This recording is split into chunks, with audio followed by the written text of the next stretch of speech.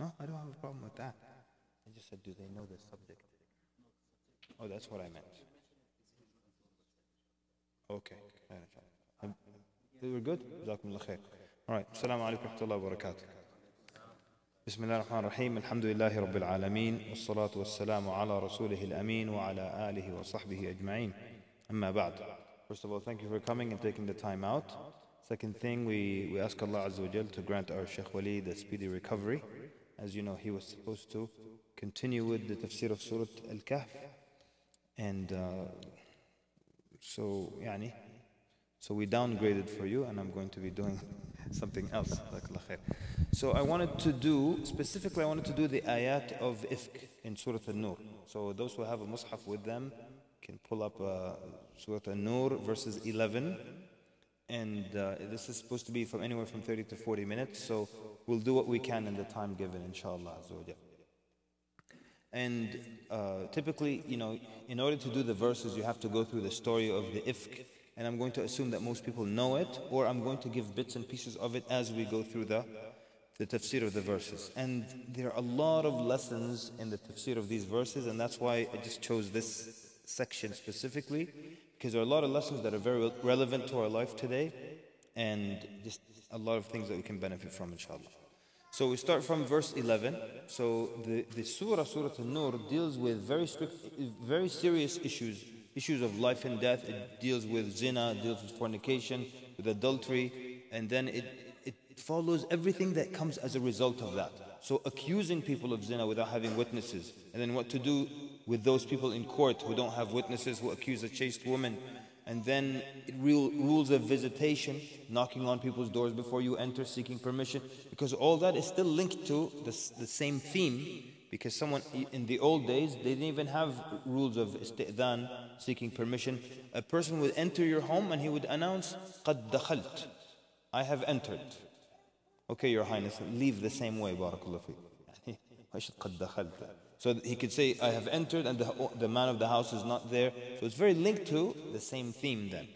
Okay, so we start from verse 11. Allah subhanahu wa ta'ala says, بعد أعوذ بالله من الشيطان الرجيم إن الذين جاءوا بالإفك عصبة منكم لا تحسبوه شرا لكم بل هو خير لكم لكل امرئ منهم ما اكتسب من الإثم والذي تولى كبره منهم له عذاب عظيم.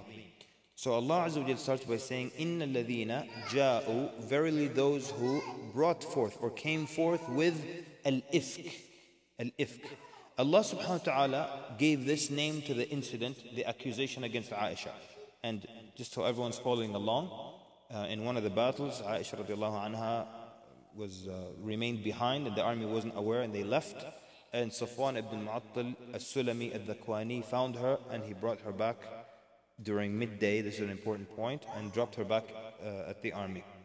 So some people, Abdullah ibn Ubay ibn Salul, the leader of the hypocrites, and others, they began to hint towards some haram relationship, and some people specifically used the word zina.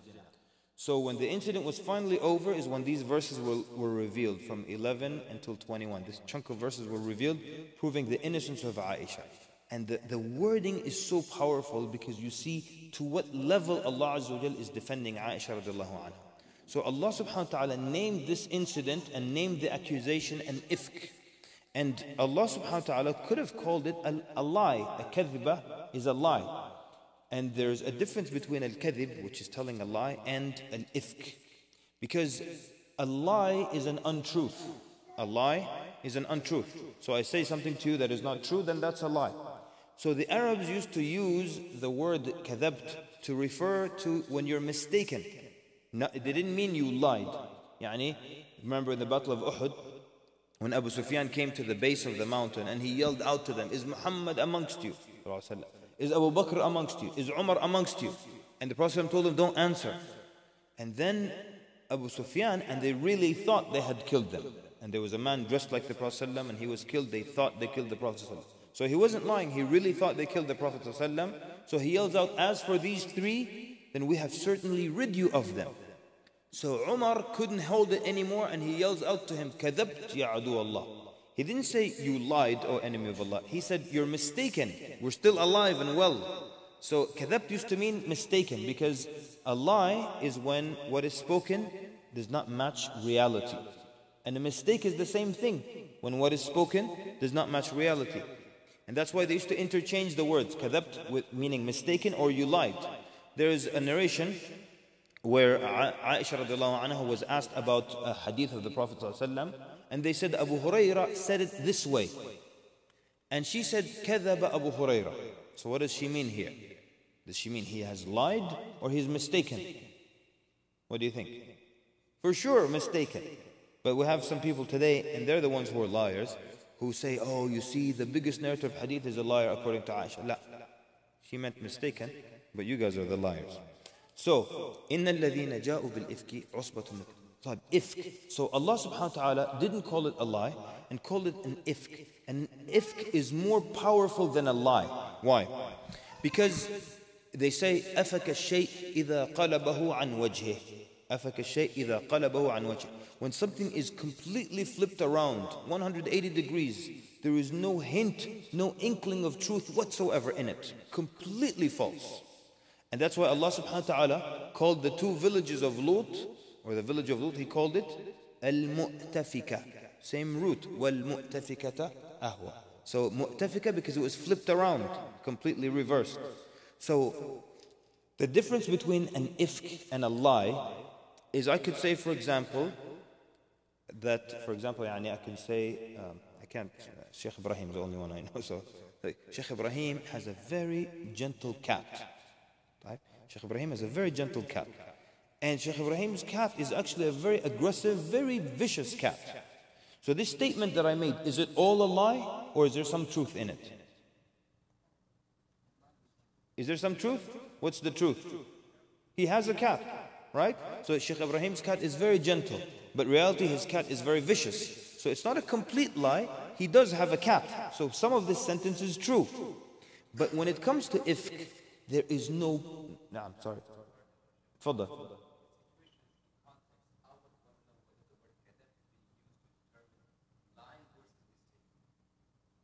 And well, from personal experience, I've never seen a case that was so confusing. There might be one, but I think you gave the answer. You said the context. The context would tell you if they're saying it. Today, nobody uses it like that anyways. Huh?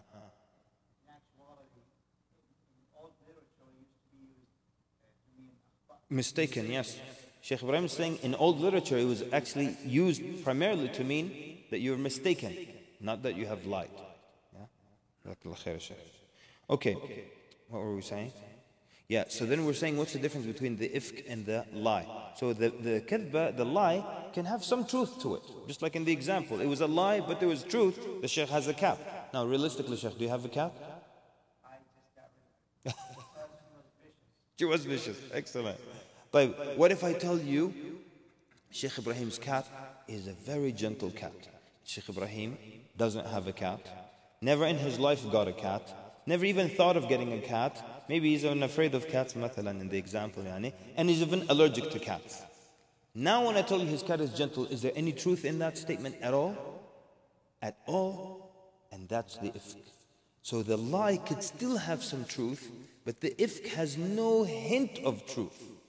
And so right from the beginning, Allah subhanahu wa ta'ala called it an ifk, which means there's no hint of truth anywhere in this story whatsoever.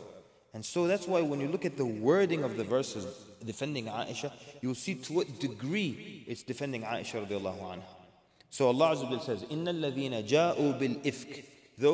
Verily those who brought forth or came forth with this complete utter lie, and there's no word in English for ifk, but this complete utter lie, عُصْبَةٌ مِّنْكُمْ. They're a small group from amongst you. Some of the Mufassirin said a usba is anywhere from 10 to 40 people. The point is, Allah subhanahu wa ta'ala is saying it's a group from amongst you. يعني محسوبون عليكم. Meaning that they're still counted from amongst the population, still counted from amongst the Muslims. We're not going to ostracize them or make takfir of them. So they're a group from amongst you. لا تحسبوه شرا لكم. Do not consider it an evil and a bad thing for you. بل هو خير لكم. Rather, it's a good thing for you. He's saying this whole incident of the ifk, don't consider it a bad thing. And until now, even even people who don't like Islam, they can't use the story of the ifk and say, look at this bad thing that happened, because a lot of khair happened as a result of it. And the reputation of every man and woman in this room is protected due to these verses that were revealed here. So it's a lot of khair that will come for the ummah until the end of times. So don't consider it a bad thing, rather it's a good thing for you. Then Allah subhanahu wa ta'ala says, لِكُلِّ امْرِئٍ مِّنْهُمْ مَكْتَسَبَ مِنَ الْإِثْمِ. For each man from amongst them, مَكْتَسَبَ مِنَ الْإِثْمِ, what he earned of sin. Now, here Allah subhanahu wa ta'ala uses the word iktasab, and He doesn't say kasab. Now we know, for example, in Surah Al-Masad, مَا أَغْنَى عَنْهُ مَالُهُ وَمَا kasab. So, which is easier to say, kasab or iktasab? Which one is easier to say? Kasab for sure, because iktasab, you're adding another vowel, you have to make a stop, iktasab versus just kasaba. So, Allah subhanahu wa ta'ala in the Quran will use the word that's easier to pronounce for the act that's easier to do, and the word that's harder to pronounce for the act that entitles or entails more work and energy and effort put into it. And that's why, for example, in Surah Al-Kahf, when, actually a number of examples of just in one Surah Al-Kahf, when Musa alayhi salam came to Al-Khadr, he says, إِنَّكَ لَن تَسْتَطِيعَ مَعِيَ صَبْرًا. You will not be able to be patient with me. تَسْتَطِيعَ. And then, in the end, he says, ذَلِكَ تَأْوِيلُ مَا لَمْ تَسْطِعْ عَلَيْهِ صَبْرًا. So which is easier, تَسْتَطِيعَ or تَسْطِعْ? For sure, the second one. So he used the easier word at the end, because at the end, I explained to you the logic behind why I did it. Now it's easy to understand. In the beginning, you didn't know the logic, تَسْتَطِيعَ. Same thing with Ya'juj and Ma'juj. فَمَا اسْتَطَاعُوا أَن يَظْهَرُوهُ. لا, فَمَا اسْتَطَاعُوا. صح؟ فَمَا اسْتَطَاعُوا أَن يَظْهَرُوهُ وَمَا اسْتَطَاعُوا لَهُ نَقْبًا. So Allah says they were not able to climb over the barrier. When Dhul Qarnayn put Ya'juj and Ma'juj behind the barrier, Allah says they were not able to climb over it, nor were they able to make a hole through it. Now, اسْتَطَاعُوا, اسْتَطَاعُوا. Which one is easier? اسْتَطَاعُوا. So the verse actually, if you look at it linguistically, the hint is beautiful. The hint says it's easier to climb over the barrier than to make a hole through it, because Allah used the easier word here and the harder word to make a hole through it. But of course, for those who are interested, Allah subhanahu wa ta'ala guides them away from the easy one. Walillahi alhamd, right? Otherwise they'll be with us right now. So here, لِكُلِّ امْرِئٍ مِّنْهُمْ مَكْتَسَبَ مِنَ الْإِثْمِ. And it wasn't kasaba. Iktasab, harder to say, because the scholars say something very nice. They said that the halal is easier to do. And when you do something that's halal, you do it very relaxed, very nonchalantly, and with no guilty conscience or anything. The haram, when you do the haram, you have to put effort into hiding it as well and into doing it. If you, growing up, have known anyone who's a smoker, you see the smoker is a very resourceful person. Before he lights up, he checks the direction of the wind. Yeah, he has extra mint in his car, change of clothing, colognes. They just put so much effort because they have to hide the haram. Haram always needs more work to be done in it. And so, I always give the example, if someone is walking in the mall with his wife, how does he walk around the mall? He walks around the mall with his wife, khalas, very casual, just walking around. If he's walking around the mall with his sister, he doesn't know her very well, what happens? Very different story. He's looking for Muslims, checking for Muslims, checking for all the time, just checking before he enters the store. Oh, wait 1 second. Okay, no Muslims. Bismillah, yalla. Bismillah. Tayyib. Okay. So here they put effort because they did the haram, and the halal you do it easily. لِكُلِّ امْرِئٍ مِّنْهُمْ مَكْتَسَبَ مِنَ الْإِثْمِ. For each man from amongst them, what he earned of sin. What he earned of sin. وَالَّذِي تَوَلَّى كِبَرَهُ مِنْهُمْ لَهُ عَذَابٌ عَظِيمٌ. And as for the one who has the greatest share therein, and the majority of Mufassirin say, this is talking about the leader of the hypocrites in Medina, Abdullah ibn Ubay ibn Salul. Because he started it, and he never explicitly used the word zina. The ones who used the word zina were righteous people. And they were the poet of the Prophet ﷺ, Hassan ibn Thabit, the sister of the wife of the Prophet ﷺ, Zainab bint Jahsh, the wife of the Prophet ﷺ, her sister Hamna bint Jahsh, explicitly used the word zina, and a man who attended the battle of Badr, a Badri, Mistah ibn Abi Mistah, or Mistah ibn Uthatha. So these three righteous people fell into it and they were punished for it. Now, a lot of times you hear people commenting on this verse and they'll tell you, subhanAllah, this shows you how dangerous the hypocrites are. That they started it, but they were careful to never use the word zina, so they escaped. And the believers fell into it and they were punished for it. But let's look at it from a different angle. Let's say that the believers, Allah subhanahu wa ta'ala purified them from this sin. Hassan ibn Thabit is a righteous man. He was the poet of the Prophet ﷺ. He used to defend the Nabi ﷺ. The Prophet ﷺ used to tell him, "Uhjuhum wa ruhul qudsi ma'ak." Yeah, the hijah is when you destroy someone with your lines of poetry. You would say, attack them and Jibreel is with you. So this is a righteous man. But Allah Azza wa Jal purified him from this major sin. So they were purified from the sin here. And then the leader of the hypocrites, can we say he got away? How can you say he got away when in the Quran Allah is promising him severe torment? Does that sound like someone who got away? It doesn't, right? So another angle perhaps is to say the believers were purified from it, and this person, Allah said, just wait, you've got a special treatment coming. So it doesn't sound like he got away, does it? Maybe in the dunya, we've got both, dunya and akhirah. So that was verse 11. Verse 12 is very, very powerful. And Allah Azza wa Jal is teaching the believing men and women how they should have reacted when they heard the news or they heard the accusation. لَوْلَا إِذْ سَمِعْتُمُوهُ, which means you should have when you heard it. Or why didn't you behave this way when you heard it? إِذْ سَمِعْتُمُوهُ, when you heard it. ظَنَّ الْمُؤْمِنُونَ وَالْمُؤْمِنَاتُ بِأَنفُسِهِمْ خَيْرًا وَقَالُوا هَذَا إِفْكٌ مُبِينٌ. This verse is so powerful. Because, Allah, it's so powerful. Look.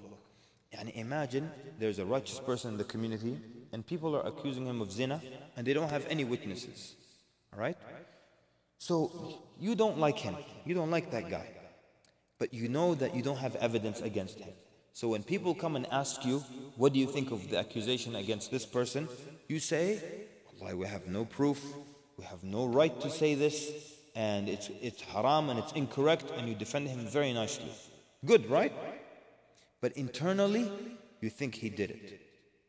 Now, you're defending him verbally because you don't have any evidence. But internally, in your heart, you believe he did it. You see? So here, you did your part in court because we don't have evidence. So I verbally defended him. But internally, I think he did it. Verse 12, subhanAllah, is telling the believing men and women how they should react verbally and internally. It's not acceptable in the case of Aisha to defend her verbally because there's no evidence, but internally think she did it. You see how powerful that is? And here it is. It says, لَوْلَا إِذْ سَمِعْتُمُوهُ, why didn't you when you heard it, or you should have when you heard it? ظَن, and ظَن is it? ظَن is thinking. And basically, it's not just thinking, but it's basically, what kind of opinion or conclusion you've come with here. So ظن, what it means here. ظن المؤمنون والمؤمنات بأنفسهم خيرا. They should have thought well internally. They should have thought well. So it's not acceptable to defend her verbally and internally don't think well of her. So you should have thought well. Now ظن المؤمنون والمؤمنات بأنفسهم خيرا. Now it's very interesting here because this word for themselves is the same word for each other. Yeah, it's really beautiful, right? It just shows you so much unity from one word that means two things. It means yourself and it means each other. Same word. Which shows you what a unit we are. It's very beautiful, yes? Yes? Strong meaning. Yeah, everyone understands?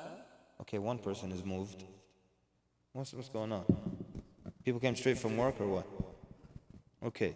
But you see how powerful that is? So that's why sometimes in the tafsir you see people should have thought well of themselves. And sometimes we'll say you should have thought well of each other. But it's the same word and it means both. So powerful. Shows you how much we're supposed to be one unit. So now internally you should have thought well of each other and yourselves. Some of the Mufassirin said Aisha is the mother of the believers. And so nobody would think that of their own mother. So that's why think well of yourself. It's like your own mother. Nobody would think that. Then وَقَالُوا, which is now external. هَذَا إِفْكُم مُبِينٌ. So powerful. Now, so we've taken care of it internally, and now when they spoke, they should have said, this is not just ifk, which is a very powerful word anyways, ifkum mubin, clear ifk, clear obvious lie. Why is it clear and obvious? Because Safwan ibn al-Mu'attal as-Sulami radiallahu anhu, when he dropped off Aisha, she said, we overtook the army at the last rest stop, at the last place before entering Medina. And then she specifically says when the sun was at the extreme heat of midday, she said. At the extreme heat of midday, which means the sun is out. So, is this the behavior of guilty people? And Safwan is leading his camel and Aisha's on it. And he leads it in cutting through the whole army and the sun is out, everyone can see them. And then he sits the camel down right in front of the tent of the Prophet ﷺ, and he leaves. Now, do guilty people behave like that? Guilty people, when they get close to Medina, say, okay, you go from this door and I'll come 4 days later from the back door. And I'm not going to enter the city with each other. We're not going to enter during the day. We enter when the sun is down and it's night, under cover of night. But he dropped her off in the middle of the day. So let me put this in contemporary terms, yani. And sorry for the example, yani, but if, let's just use contemporary English terms. If a woman is cheating on her husband, that man puts her in his car and he drives her and drops her off in her house in front of her husband. Here she is, assalamu alaikum. Impossible, صح? So that's why they should have said this is a clear, obvious lie. How could this be, how could the guilty people come like this and just drop her off in the middle of the day? No way, it doesn't make any sense. So you should have said this is an obvious lie, and you should have internally also realized it was an obvious lie. That's why verse 12 is so powerful. Shaykhna, when do we stop? Just give me the 5-minute mark and we'll stop. طيب. لولا جاءوا عليه. So now verse 12 is how you should have behaved, and you should have thought internally and externally. And then verse 12 is the legal side. لولا جاءوا عليه بأربعة شهداء. So why didn't they, or they should have brought forth concerning this accusation for أربعة شهداء. Shuhada here, not martyrs, طبعا. Witnesses. They should have brought 4 witnesses. This is the legal proceeding. Then Allah Azza wa Jal says, فَإِذْ لَمْ يَأْتُوا بِالشُّهَدَاء. It's very powerful also. Since they did not bring 4, if they don't bring 4 witnesses, then فَأُولَٰئِكَ عِنْدَ اللَّهِ هُمُ الْكَاذِبُونَ. So some of the Mufassirin even said, فَأُولَٰئِكَ, distancing language, them way over there. So Allah is distancing Himself from them. فَأُولَٰئِكَ عِنْدَ اللَّهِ هُمُ الْكَاذِبُونَ. This is really, really powerful, because let's put it this way. Let's say 3 righteous men. They see someone committing zina. And everyone knows that they're righteous and with upstanding and everything. And they see a person committing zina and they see everything very clearly. They go to court and the judge knows them personally. He knows their taqwa and their righteousness and salah. Does he accept their testimony? No, because there are 3. You have to be 4 witnesses. So he doesn't accept their testimony. According to the courtroom and according to the law of Allah on earth, are they liars? They are. According to court, you have to be 4 or you're liars. Even type. But with Allah, did they lie? They didn't, right? But here, Allah subhanahu wa ta'ala didn't say that they are the ones who are al-kadhibun, but He said, أُولَٰئِكَ عِنْدَ اللَّهِ هُمُ الْكَاذِبُونَ. Even with Allah, they're liars. You see what that means? Because I could be telling the truth in court, but according to the law, I'm lying, even though I'm not really lying. I'm not a liar, but according to court, I'm a liar. But here, even with Allah, they're liars. Do you see how powerful that is? Yes? Very strong, yes? Okay. So then that's the legal part. وَلَوْلَا فَضْلُ اللَّهِ عَلَيْكُمْ وَرَحْمَتُهُ فِي الدُّنْيَا وَالْآخِرَةِ لَمَسَّكُمْ فِي مَا أَفَضْتُمْ فِيهِ عَذَابٌ عَظِيمٌ.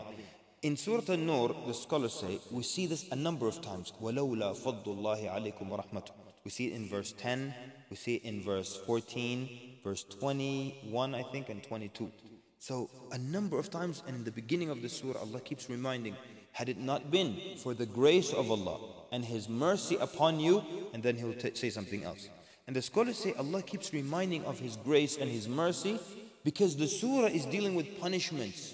And so nobody is overtaken with all the punishments, and if it comes off harsh, that you might forget that Allah is being merciful to you, and you might forget that Allah has other bounties upon you. So because it's talking about punishment, Allah kept reminding you that His mercy and of His bounties. وَلَوْلَا, and had it not been, فَضْلُ اللَّهِ, which is the graces and the bounties of Allah, عَلَيْكُمْ, upon you, وَرَحْمَتُهُ, and His mercy, فِي الدُّنْيَا وَالْآخِرَةِ, in this world and in the next, لَمَسَّكُمْ, يعني it would have touched you. Not it touched, but it would have touched you. It came close to touching you. فِي مَا أَفَضْتُمْ فِيهِ. Al-ifada is when you rush into something. So a severe torment would have touched you concerning what you rushed into. because that's what they did. Everybody rushed into it. Right? So, عذاب عظيم. Verse 15. Look how powerful verse 15 is. إِذْ تَلَقَّوْنَهُ بِأَلْسِنَتِكُمْ. التلقي is when you receive something. So which instrument and what do we use for talaqi, receiving information? The ears, right? But look what Allah Azza wa Jalla says in verse 15. إِذْ تَلَقَّوْنَهُ بِأَلْسِنَتِكُمْ. When you receive the news with your tongues. And you receive news with your ears. But why the tongues? Because Allah Azza wa Jalla is giving you this visual that the information didn't go into the ear, you process it in your mind, and then it comes out and you rephrase it. But it came, you received it with the same instrument that passes it on. So it didn't go into the brain, you didn't think about it. And what an amazing way of saying you didn't think about it, just by saying you received it with your tongues. So this is the visual. You got it, and it bounced off instantly. Never thought about it. Very strong. Very descriptive. إِذْ تَلَقَّوْنَهُ, when you received it, بِأَلْسِنَتِكُمْ, with your tongues. وَتَقُولُونَ بِأَفْوَاهِكُمْ, and you say with your mouths, مَا لَيْسَ لَكُمْ بِهِ عِلْمٍ, what you have no knowledge of. وَتَحْسَبُونَهُ هَيِّنًا, and you consider it to be something easy, something light, marginal, trivial. وَهُوَ عِنْدَ اللَّهِ عَظِيمٌ. But with Allah, it is something great. It is something heavy. Just like the hadith when the Prophet said, إِنَّ الرَّجُلْ يَتَكَلَّمُ بِالْكَلِمَةِ مِنْ سَخَطِ اللَّهِ. A man will say a word and it angers Allah Azza wa Jal. لَا يُلْقِي لَهَا بَالًا, in one narration. He does not give it any attention. And it will cause him to fall into the hellfire. The depth, how deep will he fall into the hellfire? The distance between the heavens and the earth. وَالْعِيَاذُ بِاللَّهِ. That's how deep he falls into the hellfire, from a word that he just thinks it's nothing. And with Allah Azza wa Jal, it's something heavy, it's something deep. وَهُوَ عِنْدَ اللَّهِ عَظِيمٌ. Then verse 16 says, وَلَوْلَا إِذْ سَمِعْتُمُوهُ. Now verse 16 again is telling you how you should have reacted. You should have, when you heard it, this news, this accusation, قُلْتُمْ. You should have said, مَا يَكُونُ لَنَا أَن نَتَكَلَّمَ بِهَذَا. It is not proper for us to speak of this and to pass on this kind of information. سُبْحَانَكَ هذا بهتان عظيم. سبحانك هذا بهتان عظيم. Subhanak is when you say, you basically, you're far removing Allah subhanahu wa ta'ala from any imperfection or from any negative thing attributed to Him. So that's why a lot of times you will find it translated in English as how perfect you are, or glory be to you. To remove Allah from anything that's attributed to Him that's not correct. هذا بهتان عظيم. And also people say this word when they're surprised. And that's why when Aisha radiallahu anha goes to her mother and she finds out about, verifies the story of the ifk, she said, Subhanallah, are people really saying that? So people say that when they're surprised. So you should have been surprised too. Not just like casual information. You should have been surprised. And then you should have said, this is an obvious buhtan, is a lie also. Now, someone says, okay, well, why did Allah subhanahu wa ta'ala one time call it an ifk, another time call it buhtan? And the more adjectives you use to describe something, or the more adjectives you describe something, the more it shows how serious it is. Someone was betrayed by his brother and he just says, this is betrayal. Or this guy says, this is betrayal, this is treachery, this is backstabbing, this is the fifth column, all these adjectives, oh wow, makes it a big deal. So Allah subhanahu wa ta'ala called it an ifk and also called it buhtan and azim also, a great lie as well. Then Allah subhanahu wa ta'ala says, and verse 17 is very, very powerful. يَعِظُكُمُ اللَّهِ. Al-maw'idha is an admonition. So what does it mean when Allah admonishes? So some of the mufassirin, Qatada, Ibn Abbas, radiallahu anhum, rahimahumullah, that it means يَنْهَاكُمْ, Allah forbids you. And others says Allah makes it haram for you. If Allah admonishes you, it means He's forbidding you or He's making it haram for you. So Allah makes it haram for you, يَعِظُكُمُ اللَّهِ أَن تَعُودُ, that you return, and watch this, لِمِثْلِهِ أَبَدًا. It's so powerful. This verse is saying Allah subhanahu wa ta'ala makes it haram for you to ever go back to saying something like this again. He didn't say Allah forbids you from going back to the story of Aisha ever again and resurrecting this accusation ever again. No. Don't you ever do anything like this to anyone else on earth again. See how powerful that is? And that's why with verse 17 you wonder at these people today who try to resurrect the accusation against Aisha and they say she's guilty. You know who we're talking about, right? Yeah, those guys, right? You know and I know and Allah knows, that's enough, yes? Okay, the Shia. So the point is that Allah Azza wa Jal, where would they, how could they escape verse 17? Verse 17 doesn't say, don't you ever mention the story of Aisha again. Verse 17 says, don't you ever do this to any woman ever again.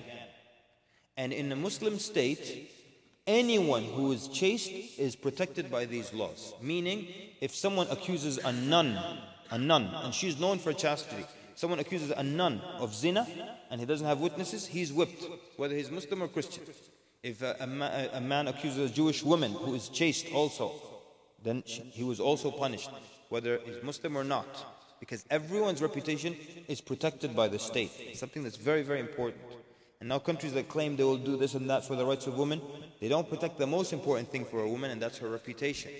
And if you imagine, Jibreel alayhi salam is giving Maryam, the daughter of Imran, amazing news of one of the 5 greatest prophets ever to be born, and she doesn't say when is the baby shower, the due date. She said, wait a bit, what about my reputation? How do I explain this to people? Anyone else would say, oh, this is fantastic news, forget my reputation. When is the prophet coming? But look, the most important thing is the reputation. And Islam, in the Muslim state, protects that reputation. Let me ask you a quick question here, all right? I don't know, let's ask it, okay? So let's say we have a local imam, is a righteous man, everybody likes him, respects him. And there is a girl, and she has boyfriends, and they spend the night in her apartment, and multiple boys coming, going like that. And then the imam says she's a zania. So in this case, is the imam whipped for slander? In the Muslim state, is he punished for slander, or do we let him go? Or do we give him a warning?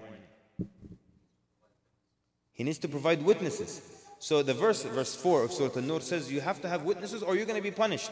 So do we punish the imam? Actually, the verse says, and those who, okay, I'll give it away. The verse says, and those who accuse chaste women. All right? So now do we whip the imam, or do we give him a warning, or do we just let him go? Naam? Whip him? Yeah? In the Muslim state. Let's just be in the Muslims, because here. Yeah? Okay. Yeah? The imam and the girl ma'roof. Wallah. طيب, by the way, just let me give this. Aywa. Okay. طيب, you have to see it. You have mushbas, you have to see it. 4 people have to see it at the same time. By the way, just a disclaimer, these laws will only expiate sins, and they can only be performed by the ruling government. So you can't have, someone who commits zina in America, and he goes, knocks on his best friend's basement window, he says, listen, Habib, I need you to whip me on my back 100 times. If you go to your best friend, you have him whip your back 100 times, it does not expiate any sin. All that happened is your best friend whipped you on your back 100 times. That's all that happened. The sin is still there. Believe it or not, the majority of scholars say, no, we don't whip the imam. Because the verse says, those who accuse chaste women. And this woman, she has mashawjaya. She's not chaste by any definition. What are they doing? Playing chess? واضحة المسألة. ليش? There's a hadith, and there's a woman, and she was known for zina. Now, did anyone see kida? But she was known for it. So Nabi Sallallahu Alaihi Wasallam said something very interesting, not because he wanted to punish her, but to teach us a lesson. He said, لو كنت آخذا أحدا بغير بينة لرجمتها. If I would have taken anyone for punishment without evidence, I would have whipped, I would have stoned her. He doesn't say, he's not saying, I wish I could stone her. He's telling us, even though you know what's happening, you don't do it because there's no evidence. That's not our job. We're not out there to investigate and put cameras and catch people. The idea is to, we don't, what's the word, expose. We don't expose people. So the majority of scholars say the verse is offering protection to chaste women only. So if it's a nun that's chaste, a Magian woman that's chaste, a Jewish woman, anything that, any woman chaste, she's protected. But if she's not chaste and she's going and coming, yes, we don't have clear evidence, but that's not about the evidence here. Do we call her chaste? In what world is that woman with multiple boyfriends who spend the night is called chaste? So the verse isn't really saying evidence is saying just chaste.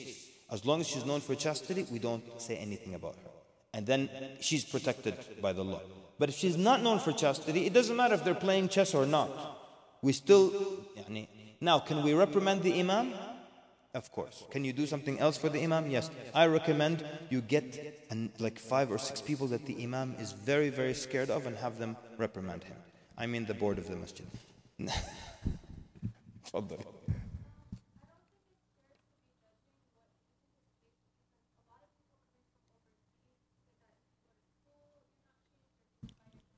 Okay, so you're using the most extreme, crazy example, yani?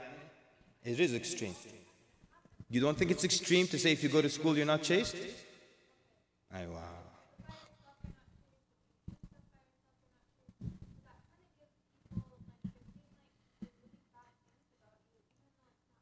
No, but we're not talking about that. You brought an example of people who just being judgmental and saying if she lives alone she's not chaste.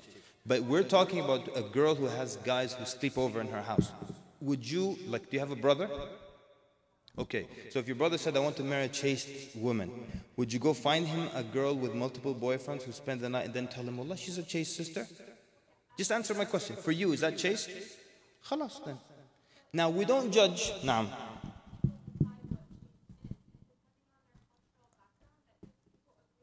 You're going to culture. We didn't do culture yet. We're not saying culture.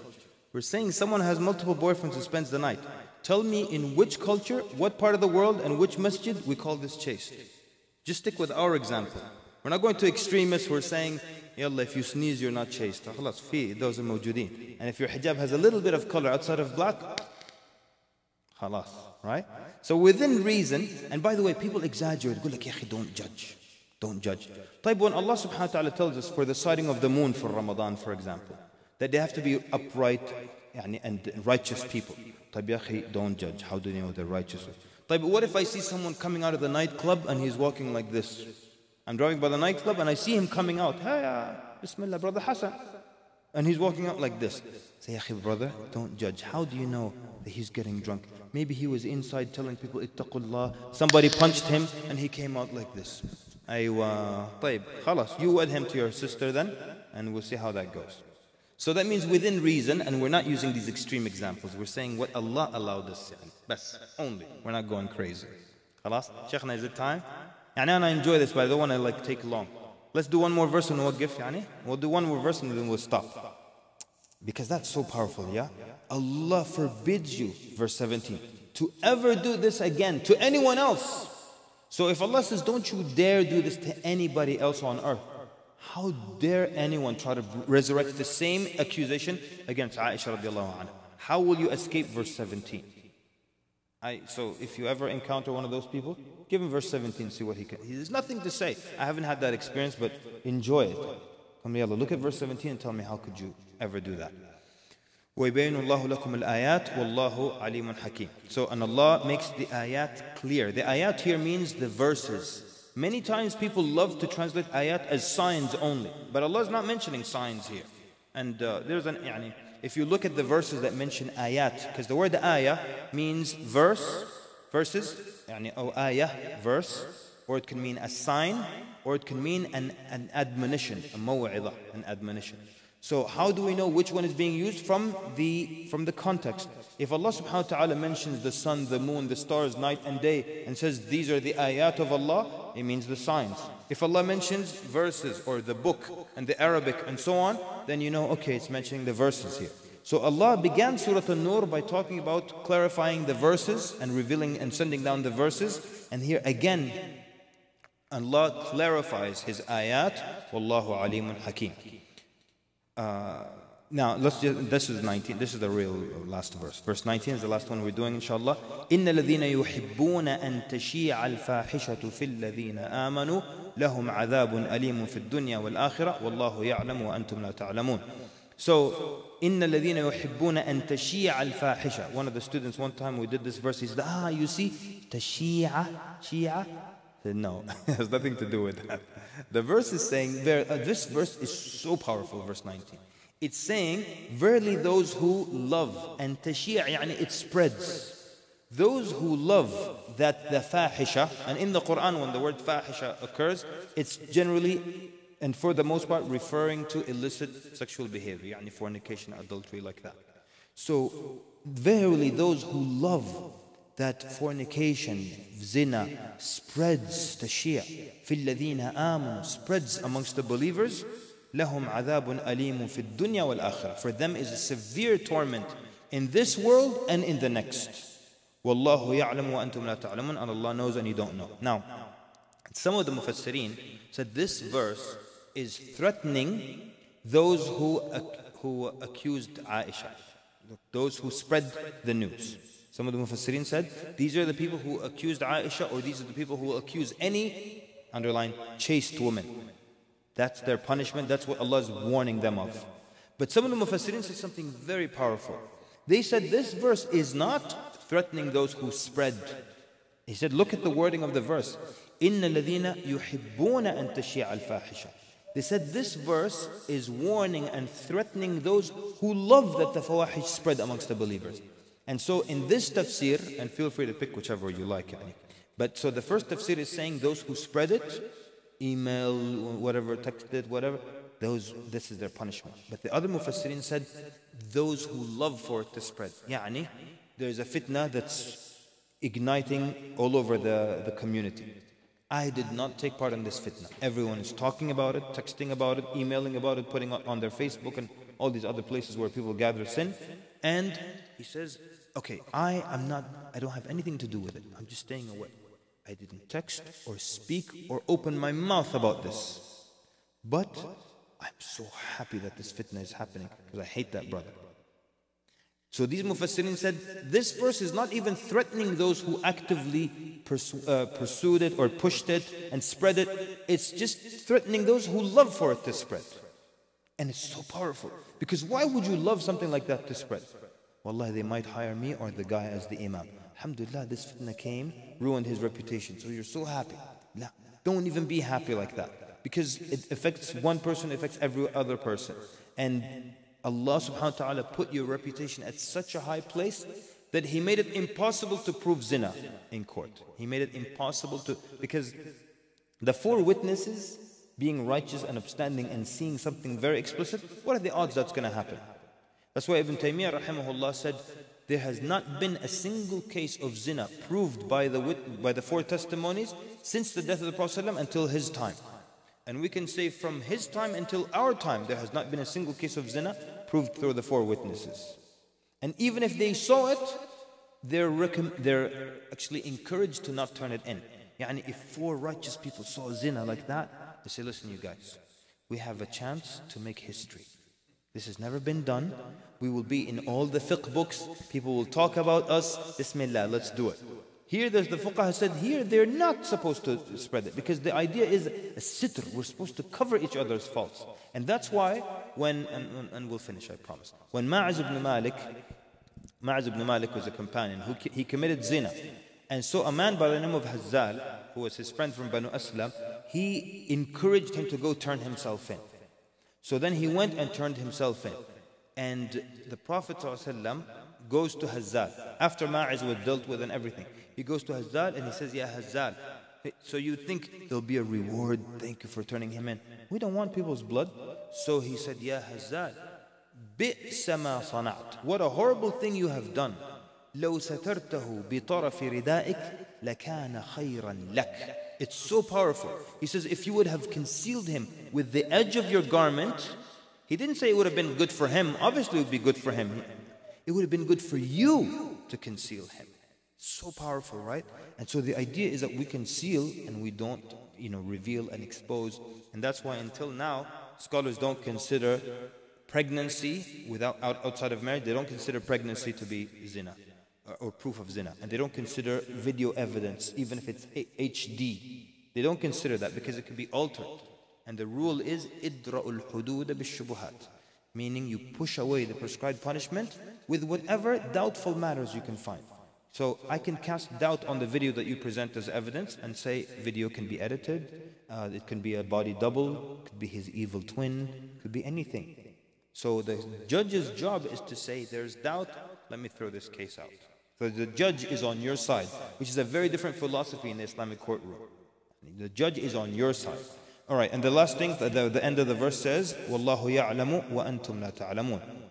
Some people said that Allah, because it says they will have a severe torment in the dunya and in the akhirah. So some scholars said, some mufassirin said that means, and Allah knows and you don't know, meaning Allah knows what kind of punishment they will get in the dunya and the akhirah and you don't know.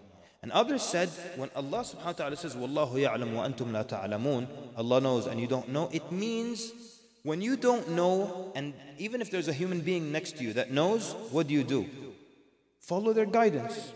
So when Allah knows and you don't know, that means you just follow what Allah says. Same thing if you're driving your car, next to you is a doctor, and then you see an accident on the road. When you go out, the doctor you're going to listen to what the doctor does, because you're not a doctor. And if you're not a doctor, you ruin the example. But if you're not a doctor, you don't tell him, listen, I watched a lot of these hospital shows, just give me 5 milligrams. You don't know any of that. So you stay quiet, and whatever the doctor says, apply pressure here, you do, yes sir, yes doctor. Or you're a mechanic and your car starts steaming, you listen to what he says because he knows and you don't know. So what it means, whenever you're even with a human being who knows and you don't know, you just follow what they do and what they say. And when Allah subhanahu wa ta'ala knows and you don't know, then follow His guidance and you will be guided. So I know I went over, so thank you so much for staying and being alert and attentive. Barakallahu feekum for coming. Sallallahu barak ala Muhammad wa ala alihi wa sahbihi ajma'in. Wassalamu alaikum wa rahmatullahi wa barakatuh.